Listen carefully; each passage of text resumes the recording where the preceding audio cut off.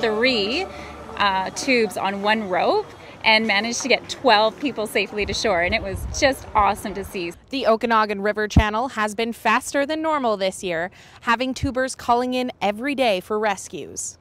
The city, PIB, and Coyote Cruises are taking it so seriously about what we need to do to ensure that we are COVID safe down there, educating people, and then water safe as well. The water is flowing so fast that we needed to implement 3 measures. So we did more education. We now educate a lot more strongly at the top before people even enter the water.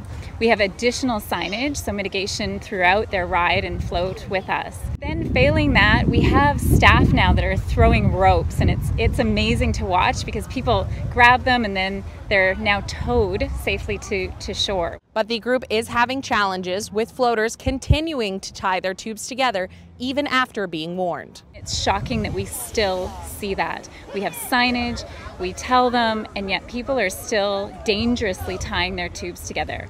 No, we're all the same household and group, so we just tied all our floaties together. We had 2 paddle boards and 2 floaties, so we just tied everything together so we could keep together and be safe with each other. And we had some life jackets just in case anything happened. The bottom line is it's a beautiful outdoor experience for people, but they have to be smart and safe about it, and that's what we're trying to help. The channel is preparing for a busy long weekend coming up. For Castanet News in Penticton, I'm Casey Richardson.